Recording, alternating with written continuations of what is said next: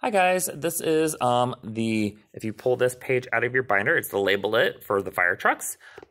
We are going to kind of go through this together, and we're going to start up here. And I've already labeled this with the group today, so we're just going to use their paper instead of me using another paper or whatnot.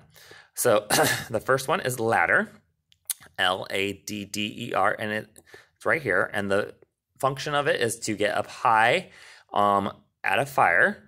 On fire, so the firefighter can climb up the ladder and then stand in this thing right here and squirt water on top of the fire instead of from the sides. And then we have the outriggers right here, and you can pause this video if you need to get all the words done that you need.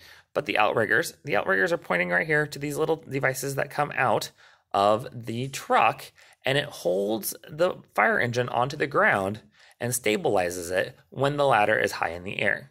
So when the ladder is high up, the outrigger comes out. That way the fire truck doesn't fall over because the ladder is very, very, very heavy. And then we have the wheel. The wheels are very easy, helps the fire truck move and get to where all the fires. And then these two, the siren and lights, could go either way because there's lights right here in the part that's a siren, and the siren helps to tell people that the fire truck is coming, and it makes a loud noise.